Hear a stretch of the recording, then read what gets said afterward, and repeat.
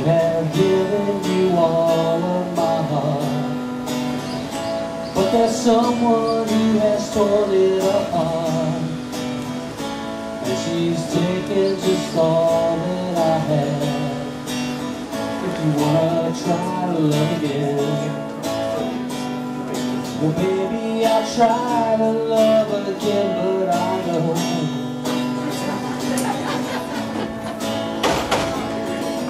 the first cut is the deepest. Well baby, I know the first cut is the deepest. When it comes to being lucky, she's good. But when it comes to loving me, she's worth.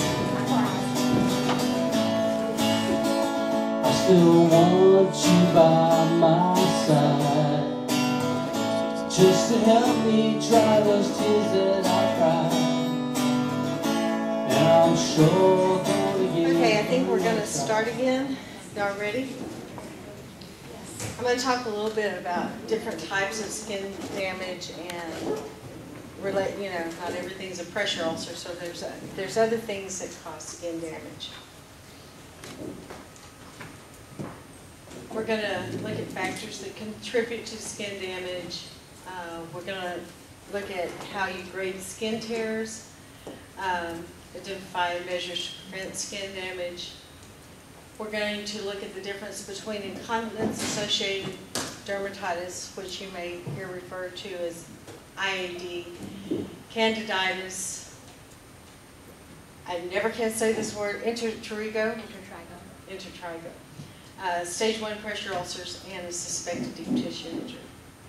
I know that we've gone over those before, but it's something that's important that we want you to remember. When you're doing your assessment, we want accurate descriptions of the lesions. That's an essential thing. I talked about it last time. You want to look at the distribution, shape, and arrangement of any lesions, the borders, the margins, any associated changes within the lesions, different pigmentation, and clues to the cause of the lesions are derived from the individual history and physical assessment. So when we talk about distribution, is it localized? Is it, does it appear in one small area?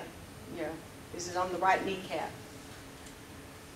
Regional, it involves a specific region of the body, like the trunk, the abdomen, the arm, whatever. And generalized is it when the lesions are widely distributed over numerous areas of the body at the same time. We're going to look at the shape and the arrangement. Is it round? Is it discoid? Is it oval? Is it annular, which means like the rings of a tree trunk? Is it zostriform or dermatonal? Does it follow the lines of the dermatomes? Is it polycyclic? Is it linear? Is it a target lesion? Is it stellate or star-shaped? Is it seripigmenous? I know I'm not saying that exactly right, but it's snake-like. You know, wavy snake-like. Is it reticulate? Is it mobile form?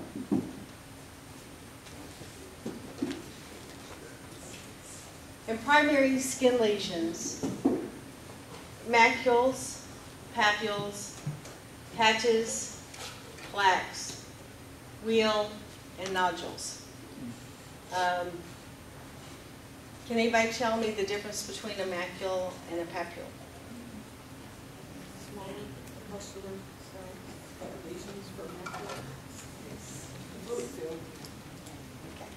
The macule is flat, and the papule is elevated. There's tumors, there's vesicles, which is fluid filled, bulla, pustules, cyst,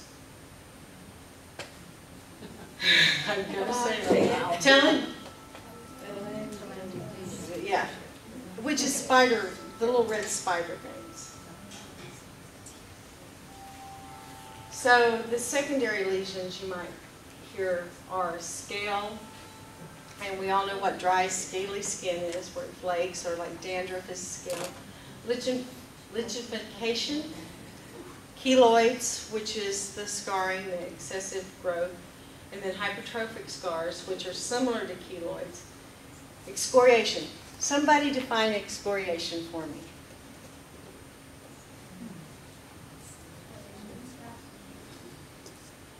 Dr. Brooks is telling us. It's linear scratches. How many of us have looked at a perineum that's red and inflamed and said it's excoriated? That's not the right term unless there's scratch marks.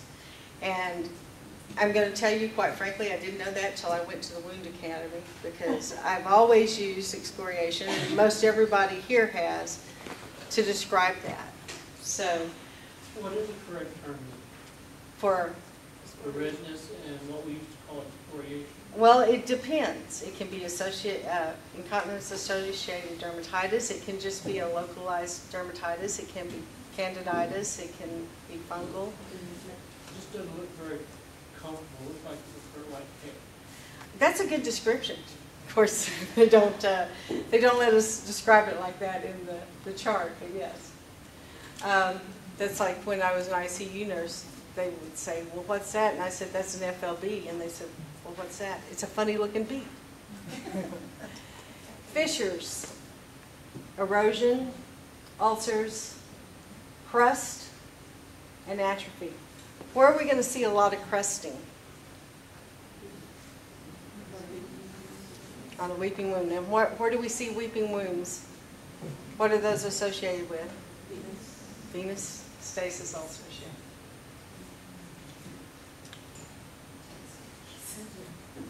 So skin damage is caused either by mechanical means, moisture, and we talked about moisture before, that, you know, it decreases the skin's, it increases the risk of damage to the skin when it's moist. Different chemicals can burn the skin. Vascular and neuropathic. So vascular is there's impaired circulation to the extremities. Neuropathic has to do with like diabetic neuropathies. Infectious agents, including bacterial, viral, and allergic reactions, as well as, and then radiation. The mechanical means pressure and intensity, duration, and Diane talked a little bit about tissue tolerance. Once you have a healed wound and then it reopens, the tissue tolerance is decreased. Shear is the sliding movement of the skin and the subcutaneous tissue while the underlying muscle and bone remain stationary. And then friction is the resistance to motion in a parallel direction relative to the common boundary between the two surfaces. An Indian burn. When you're a kid, yeah, somebody gave you an Indian burn. And skin stripping, that's skin tears, that's it. Accidental removal of the epidermis, with or without the dermis. Don't know why that B is there. By mechanical means. When we talk about skin tears, and those happen quite frequently in our elderly population, especially our elderly population that happen to have been on long-term steroid use, our COPDers, our diabetics that have impaired skin to begin with. You can classify them, this is one of the scales, it's the Payne-Martin scale. The Category 1 classification, it can be A or B. The 1A is a skin tear where you can fully approximate the wound, which means you can smooth down the flap where it seals, but then you can also have a linear flap type tear where you can't approximate it, and that's called a 1B. The class 2 is a skin tear with a partial thickness loss, where you're going to lose, it goes into the epidermis, endodermis. And then the skin tear with complete tissue loss. You take the whole flap of skin off, and that happens readily. Wouldn't that be more like motor vehicle accident or a motorcycle accident? It could be. I have seen little people just brush up against the wall and have a stage 3 skin tear. And the first thing you want to do is cleanse them, and the second thing you want to do is try to reapproximate that flap. And I can tell you one of the best teachers on that happens to be sitting right here. Juanita is one of the best ones at fixing skin tears. And then you want to cover it and secure it. And most of the time around here we use a Tegaderm cover.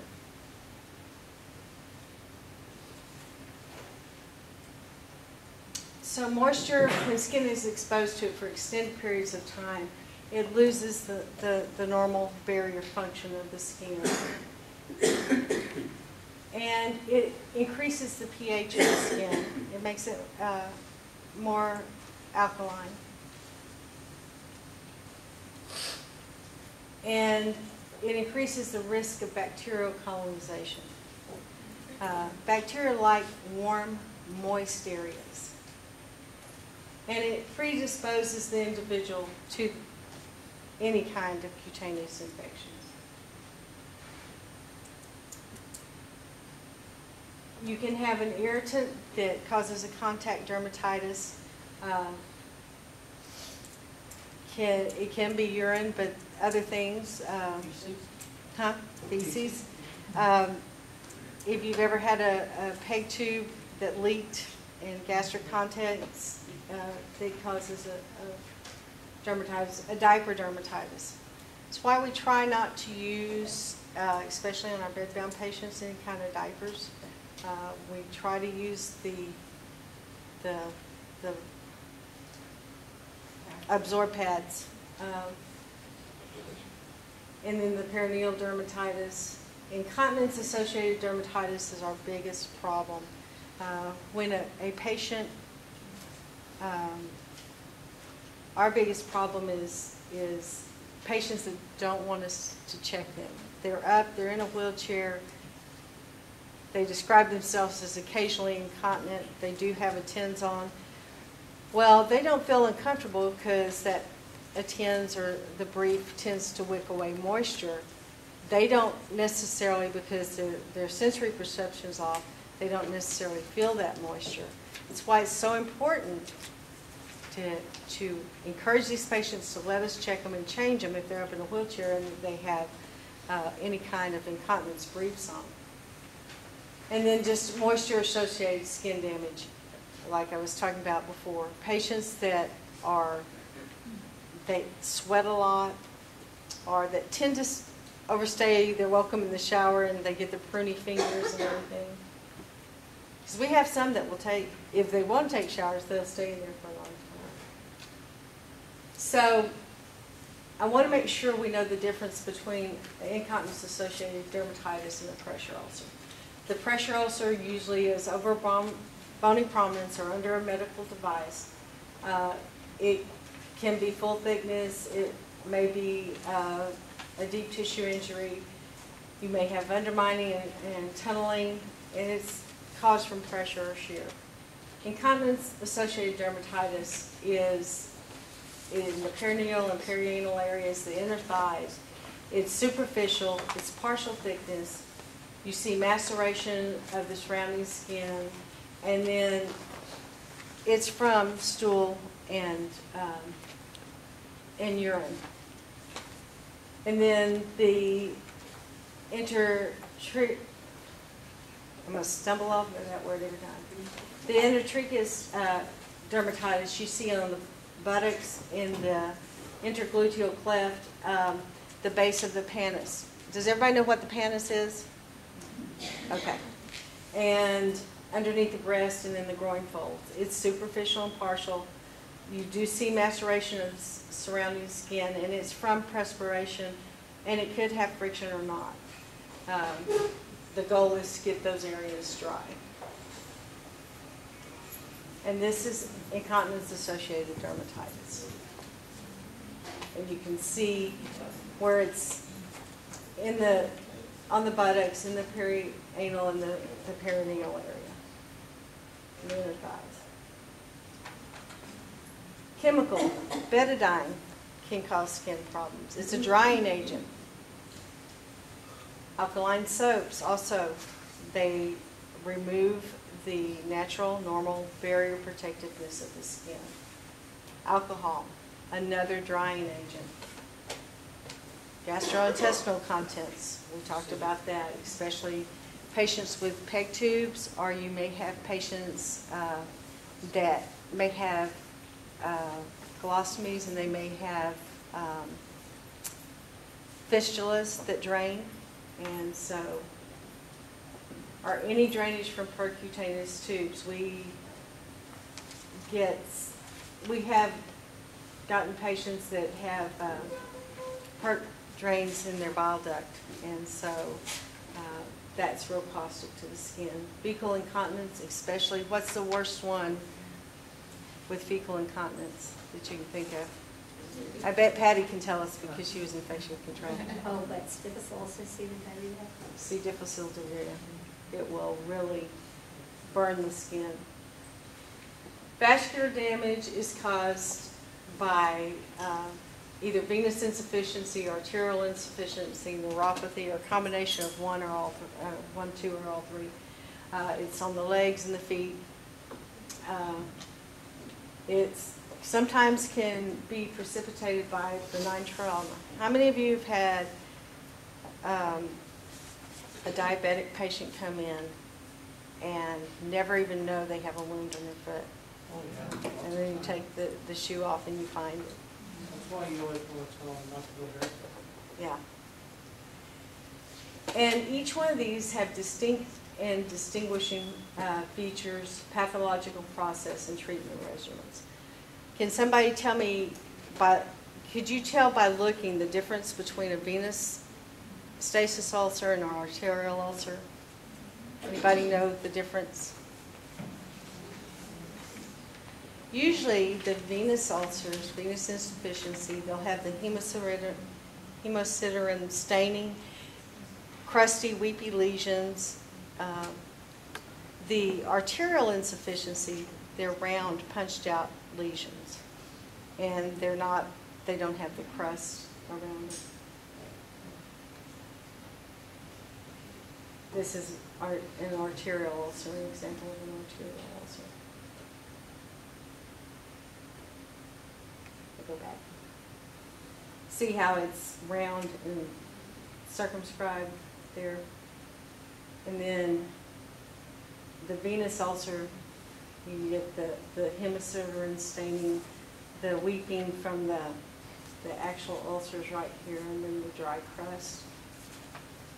But don't you have to have studies to determine for sure what causes it? Because you could damage the patient if you put the wrong medicine on an arterial versus a venous. That's true. So I don't want anyone to think here that they're going to be able to look at it and then slap an Uda boot on it, the patient loses his leg. No.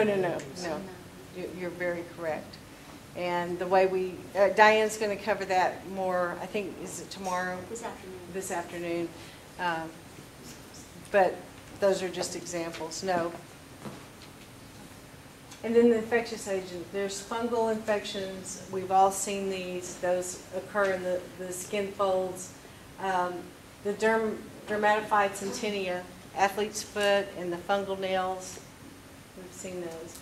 Bacteria, cellulitis, folliculitis, impetigo, and I can't say that last one, I'm sorry. Say it, Diane, please. Erythrasma. Erythrasma, okay.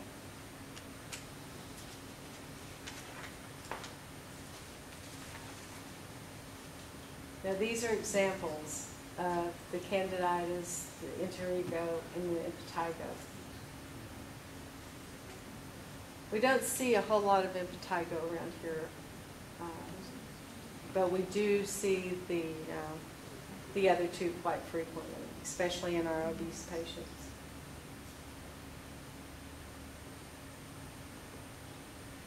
Okay, under infectious agents, viral, the herpes simplex virus and the varicella zoster.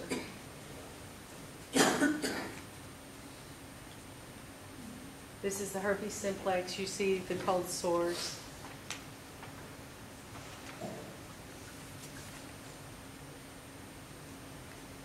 This next one, I'll have to tell you all the history on this. My son was 26, he's in the Air Force. He called me, he said, Mom, I got this pain in my back and it's going down my leg. He went to the doctor said it was sciatica. 2 days later, he sends me the pictures. He said, Mom, I don't think this is sciatica. What is it? He had shingles. And I did have his permission to flash his picture. Allergic factors, it may be local or systemic. A true allergic dermatitis, it requires an exposure to the allergen. Finding out what the allergen is can be very difficult. The first phase, the sensitization phase, transpires over the first week to 10 days. And then the next, it's an elicitation phase. It occurs within 48 to 72 hours once the individual is re-exposed to the allergen. So they may not exactly have the reaction initially, but they can develop, once they're exposed to the allergen, and then they're re-exposed to it, they can have a reaction. Okay, this is an allergy skin test. I don't know if anybody's ever had any of those, but they're not a lot of fun, but they show you what you're allergic to. They put all these little needles in your back. And it shows that these are positive reactions. And this is a drug reaction rash. We recently have had 2 patients that had drug reaction rashes. One, his skin began to slough off. It was a whole systemic reaction. I mean, it started out just on his trunk, but it moved up to his face. Even when the medication that they thought was causing the drug reaction was removed. So if you see just even an initial breakout, you need to alert the provider, and you really need to watch, because it can extend, and it can extend extremely bad when it's a drug reaction. And then radiation. Radiation is used to treat cancers. It is a complication of the radiation therapy. The radiation therapy generates free radicals, and that damages the cellular components. And it's almost, well, it is a burn-like.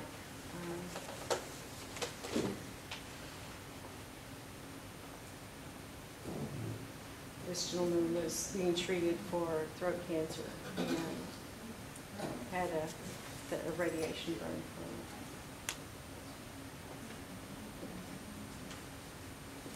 We know that skin damage can occur from multiple things. It can be a combination sometimes too of mechanical, moisture, chemical, vascular, neuropathic, infectious, bacterial, viral, allergic, or radiation. It's very important to do a history and a physical assessment, because you need to determine the cause of the skin damage. And that's how you can formulate a treatment plan, is when you know what's causing the damage.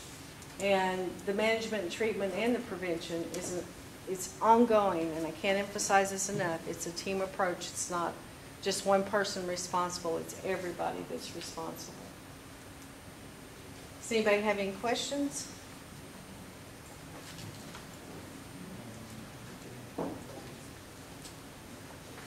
probably finished too early. Sheree, I have a question on the push. Oh, yeah. We did get a handout on this? Yeah, she brought that out. And, like, are you familiar with its use, or who uses it, or? It is are y'all recommended using by it? the National Pressure Ulcer Advisory Panel. It is, and I think we do use it here, in maybe not in that exact form. Sylvia Esquivel is the one that monthly we report the different pressure ulcers to, and we do a weekly, where is this pressure ulcer at, the measurements, what the treatment, is it improving or is it not improving. So we may not use that exact form, but we do use something very similar. And then that is reported, I think, even up to the national. Absolutely.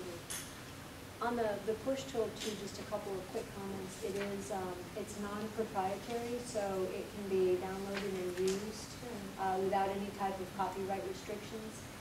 It's used, ideally, it's intended for pressure ulcer use, and the nice thing about it is that it's a scale that goes from 0 to 17, and as the number decreases, the wound is healing. And it's a very nice way to truly quantify wound healing. We actually had tried to get that in the CLC in San Antonio, and we were met with some resistance, but that may change. But anyway, it's a very useful tool.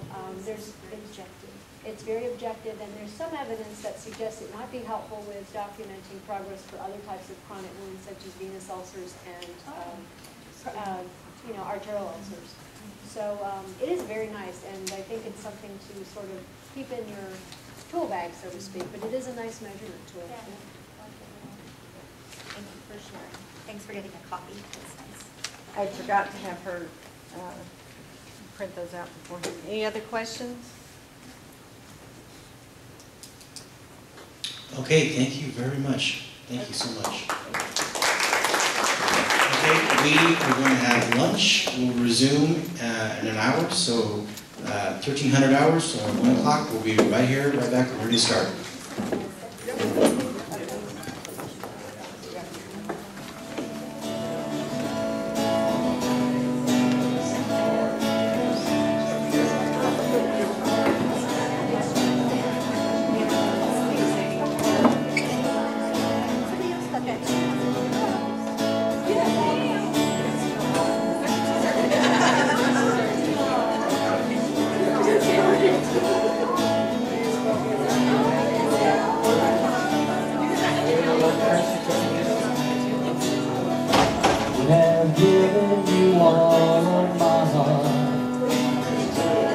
Someone who has torn it apart, and she's taken just all that I have. If you wanna try to love again, well baby, I'll try to love again, but I know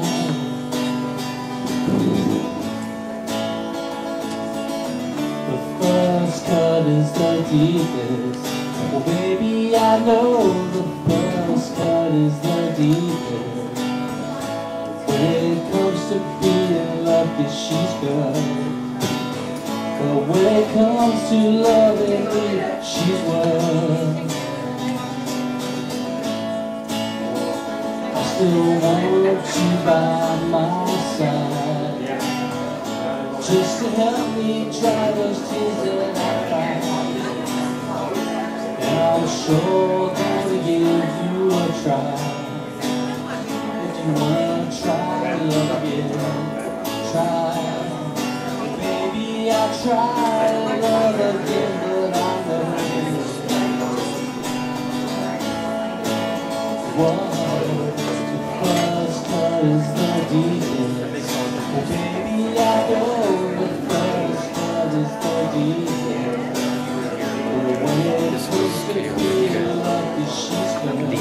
These things do. And when it comes to loving me, she's worth.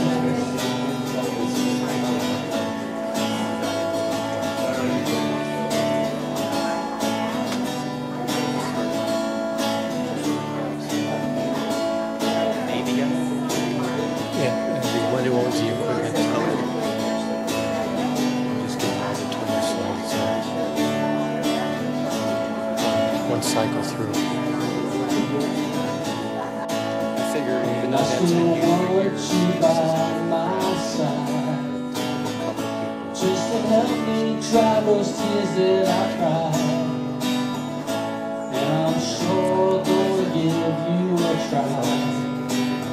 If you wanna try to love again. Try. Well, baby, I'll try to love again, but I know. Whoa, first cut is the deepest. Well, baby, I know the first cut is the deepest. And when it comes to being lucky, she's good. And when it comes to loving me, she's worse. The first cut is the deepest. Baby, I know.